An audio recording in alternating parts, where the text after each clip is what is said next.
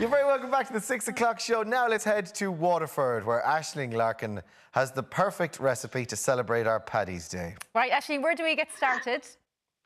Oh, guys, you were brilliant. Your performance was amazing. Oh, absolutely. She was brilliant. She was brilliant. Oh, my God.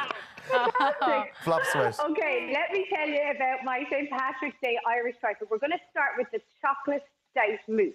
So what I've done is I've melted 250 grams of dark chocolate, 50 grams of butter is in there, and into that I'm going to add 50 grams of brown sugar, and then I'm going to add in 3 egg yolks, okay? So this is going to make this kind of thick, fudgy ganache base to the chocolate mousse. And then next up goes my stout.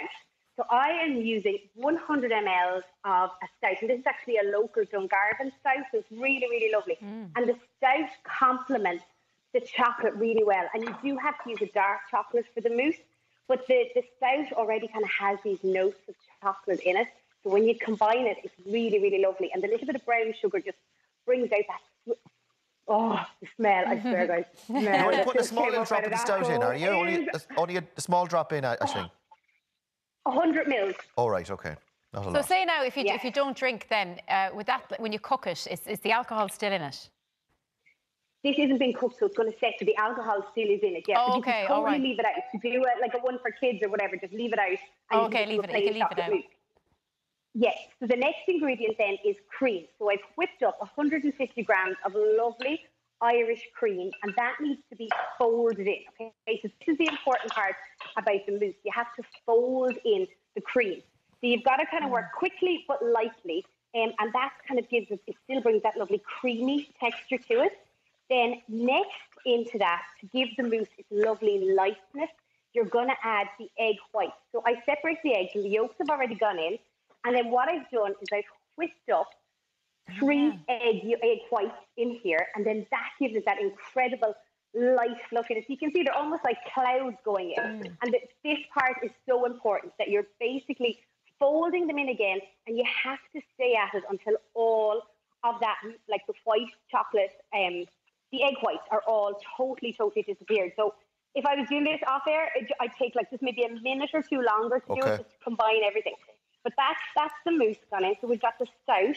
And then into the base of the glass, we're going to start layering this and building this up a little bit. So that's the mousse done. Next up then is the Irish cream liqueur topping that's going to go on top. So again, I've whipped up just a little bit of Irish cream, and into that I'm going to put an Irish cream liqueur. So about 50 ml going in there. So again, it's not heavy-handed on one particular alcohol, but there is 3 different types of alcohol in this. Right, it all adds up, I suppose, yeah. Yeah, so there's a little bit of everything. And look, for somebody like me, you know, TV cook, and us, like, we've a world stage this week to showcase amazing Irish producers and Irish food, and it's lovely to do a recipe like this that kind of showcases lovely ingredients like that. Absolutely, so, and there's so many distilleries and breweries up and down the country, and small little artisan places doing their drinks and that kind of thing. Worth noting as well, do drink responsibly if you're having a drink, particularly over Paddy's weekend. It's probably worth noting, but absolutely all these flavours are fantastic going into the dessert. And all of these components can be made without the alcohol, obviously, as well. It's just, they can go either way. So into the bottom, I have a chocolate brownie. Next up then, we're going to layer in the chocolate mousse. So that goes in next. And then what you want to do is let the mousse set for about 6 hours. And you can do this and have like one or the other component. You don't have to make all of them. You just have, we'll say, the brownie and the salt and caramel whiskey sauce, or you could just have the mousse with the Irish liqueur topping. So I've got my brownie on the bottom. I've got my chocolate stout mousse. Then I have this beautiful whiskey salted caramel sauce. Look at that. I'm going to do a layer of that in there. Where did you get that? Did you make that one earlier on? The caramel. I made that, Una, and the recipe is up on on the Facebook page and my Instagram as well. So it's beautiful. It's literally sugar, water, a little bit of butter and cream, and then the whiskey and the Irish sea salt goes in as well. This is the Irish cream liqueur topping that goes on top. And just spread that around. So you can see kind of the layers like the trifle that are starting to build up. I've got my lovely chocolate flakes going on next. And then to finish, we're going to garnish it with some lovely little Irish shamrock. And that is it. So I know there's lots of different steps to this one. And like I said, I have all of the recipes up on my Instagram for this and the techniques, but it's so decadent and so delicious. Who are you? The size of that thing. How many people is that for? Is that for one? You know what? I actually did this to show you, right? Oh, right. Because you can go either way. You can do little mini ones, or you can do kind of this size one. So yes, this is quite a big one, but you can totally do.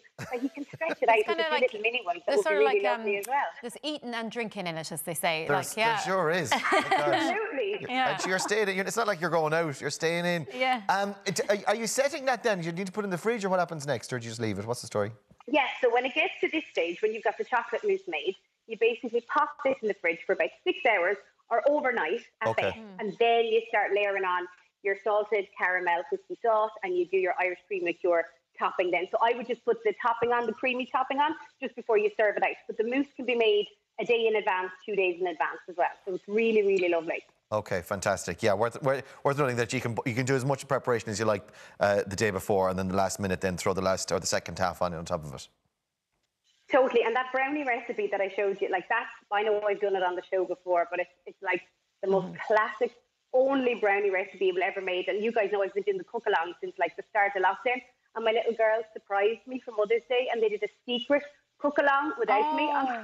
It's up on my Instagram. It is the cutest thing. And they made those brownies. They're actually the brownies that they made for me that are going to the bottom of it. That's fabulous. Really lovely. So cute. Aisling, it looks gorgeous. It's on. Do Google for 6 Eats. You'll find it on there. Aisling Larkin. It looks absolutely fantastic. Happy Paddy's Day, happy Aisling. Paddy's Day. Cheers. Cheers. Launch, guys. Launch Happy Launch it with the Paddy's Day. desserts, lads. We're going wild.